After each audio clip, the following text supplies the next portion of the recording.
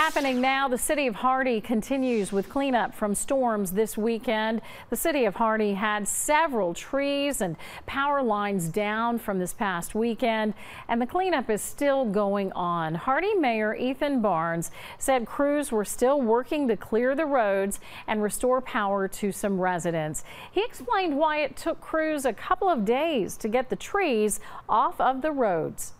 You know, we don't know if that live wire is hot or not, and we don't want to go and electrocute any of our firemen or first responders. Right now, we're just fighting the battle of trying to get the electric companies here on ground today, which they are. I've seen several trucks in town today, and they're working to get those electrical lines untangled from those trees. Barnes expects the cleanup to be done as soon as today or tomorrow.